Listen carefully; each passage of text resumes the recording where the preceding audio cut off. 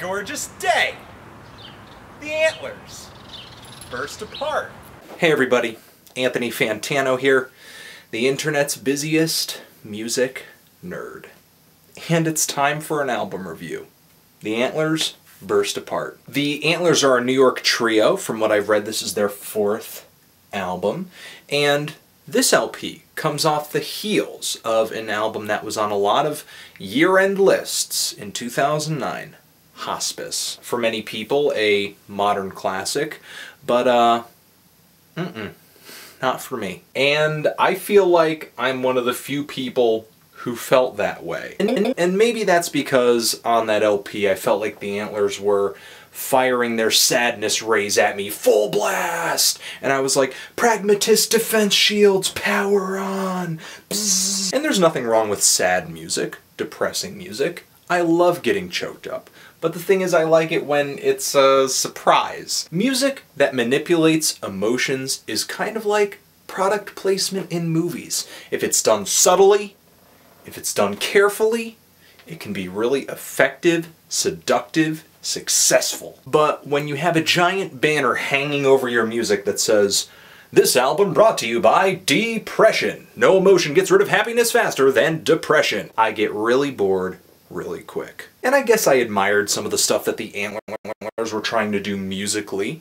on that album, but the lo-fi recording quality I felt hampered a lot of that potential, especially when the LP got loud. But that to me is kind of what makes Burst Apart the superior album. I'm really glad to hear these guys in a very great recording quality this time around, and also with a mix that really complements the vocal range that Peter Silberman has to offer, which might just be the most distinctive thing this band has going for it. And I also feel like I get a better sense of direction out of these songs too, even when they're meandering or doing their instrumental thing. And maybe it's because everything's clear, the guitars really resonate, you could pick out everything the lyrics are saying, the drums are just booming, they are heavy. But there's a little something missing that brought so many fans to the altar of Antlers, and that's the storytelling. There's really no overarching theme here, it's just a group of 10 tracks.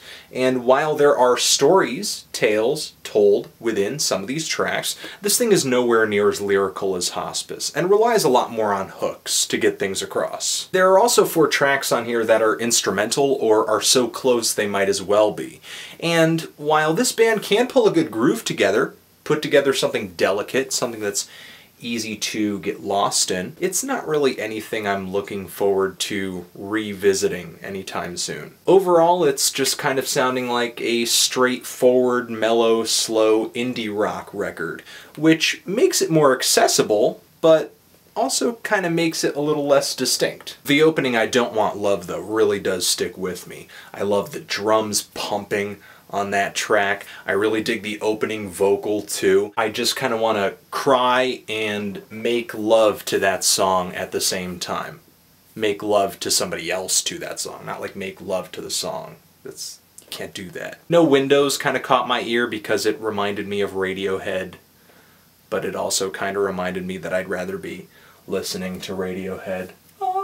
Every Night My Teeth Are Falling Out is another spot where I catch a lot of passion, a lot of fire, a great hook, some memorable lyrics, but for a majority of these tracks I'm just kind of walking down underwhelmed road. This album closes with a set of chords that have been rocked by the best of them on the track Putting the Dog to Sleep, which kind of leads me to believe that maybe these guys aren't completely finished with trying to jam their hands into my chest and pull at my heartstrings. Still, the track is performed really well. I find a lot to love in Peter's voice on that track, and in a weird way it kind of reminds me of George Michael's One More Try.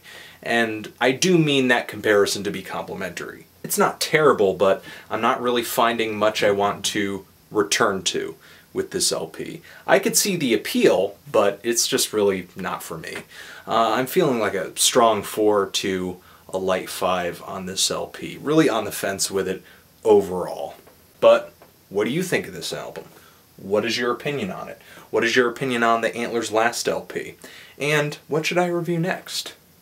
Anthony Fantano, The Antlers, forever.